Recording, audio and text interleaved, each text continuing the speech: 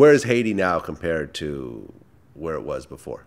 Depends on who you speak to, but I mean, it's pretty much, look, it's pretty much the same, right? And obviously it's better in the sense of like, I think people are really trying.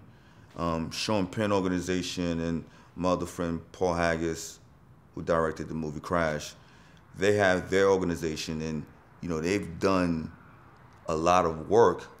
But you can't build a country on charity.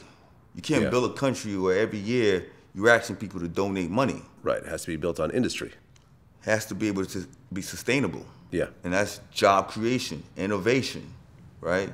Investments. But the problem is when you have massive corruption, look, every government on this planet, including this very government here, is corrupted. But there's different level of corruptions. There's the corruption where,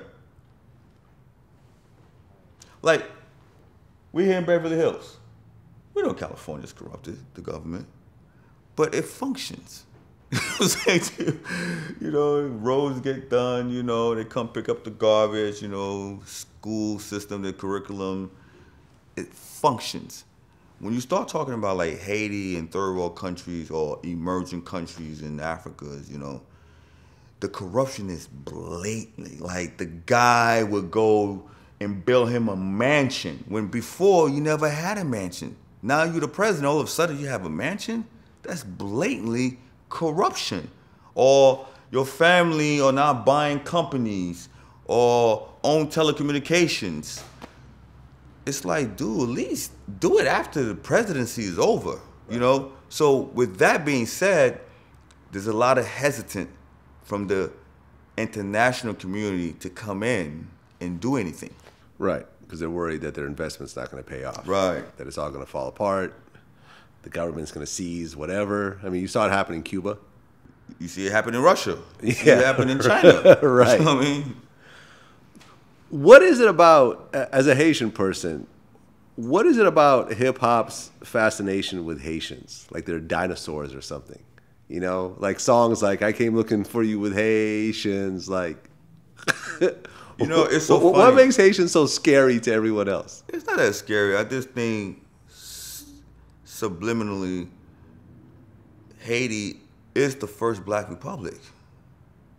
And whether you know the history or not, when you Haitian, you wear that. Like, you know, look, I was born in America, obviously, and I grew up around every white, blacks, whatever. But when we're talking about black Americans, slavery to us is not the same way as it is to black Americans, because we never really witnessed slavery. As a matter of fact, the Haitian came and helped during the Civil War. That's why if you go to Georgia, Savannah, there are statues of Haitians because they helped out with the war. In New Orleans, if you go to New Orleans and you speak to people, they got that whole Creole movement, whatever. They don't even understand why there's a Creole movement. They don't understand it's because the Haitians came in during the 18th century to help out. Because the French had owned the Louisiana Purchase at that time, the 21 states, and they settled in and they brought their culture. You know, they don't even understand that. So, and then Miami, obviously, I guess plays a big role, right? When you look at the rappers and the hip hoppers that grew up around Haitian, that embrace Haitian and embrace the culture, they help to make it this thing. You know, it's like, it's just this thing, like everybody kind of like rep Haitians when you're talking about hip hop, you know? Right, and you also have like the Zoe Pound and everything else. Yeah, the Zoe Pound. Obviously, we, listen, I think we started it, obviously, as the pioneers, you know, putting Haiti on the map globally. And then you had all the generation that came after us that kind of like ran with it and did their thing. You know, you big up to all the hip hop acts that always represent Haiti, you know, whether it be Rick Ross to Future to whomever.